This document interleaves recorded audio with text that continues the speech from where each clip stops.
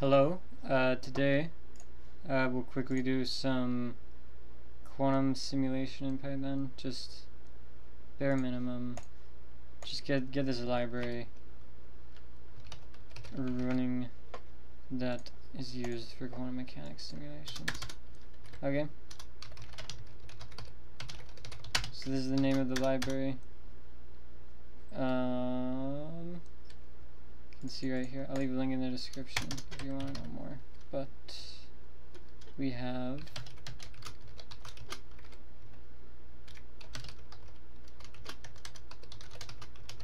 we're just going to print this and make sure it works correctly.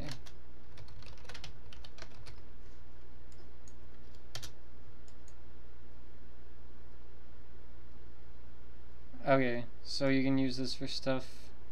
I don't know how useful this is, but it's good to know, good to keep in mind. Okay, hope you enjoyed that. Have a good day.